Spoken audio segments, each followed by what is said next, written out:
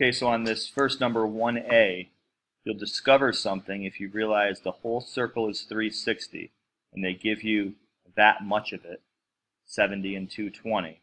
So as soon as you figure out the missing part, you're going to notice something about those two arcs and those two sides.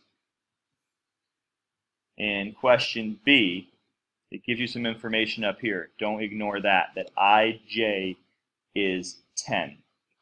If IJ is 10, and you notice the arc that it slices off is 80, right? 55 and 25 is really 80 when you total it up. And you figure out what this arc is, there's going to be something strikingly similar between this arc and this arc, which means that this chord and this chord must have that same relationship. Okay, on letter C, it gives you 3 arcs out of the total of 4 that exist on this particular circle. So if a whole circle is 360, take away this and this and this, and you will get this arc out here.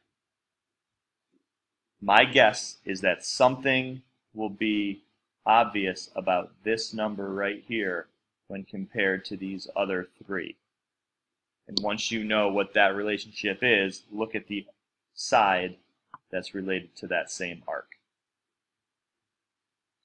In question D, it's telling us that we have 3 equal sides, that this is the same as this is the same as this.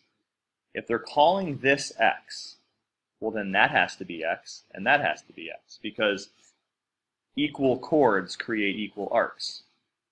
So if you started with 360 and took away this random 27 piece that sticks out,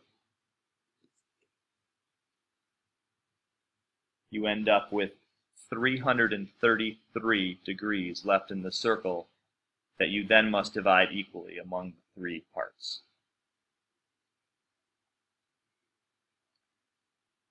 Question E. Okay, on E, looks a little confusing because there's 2 different size things going on. This, and this are all the same. And it also goes ahead and tells us that this arc and this arc are the same. So 3 equal chords and 2 equal arcs. But don't look past the fact that there's a diameter going through the middle of this thing. Right? So if there's 180 on the left, and you already know 88,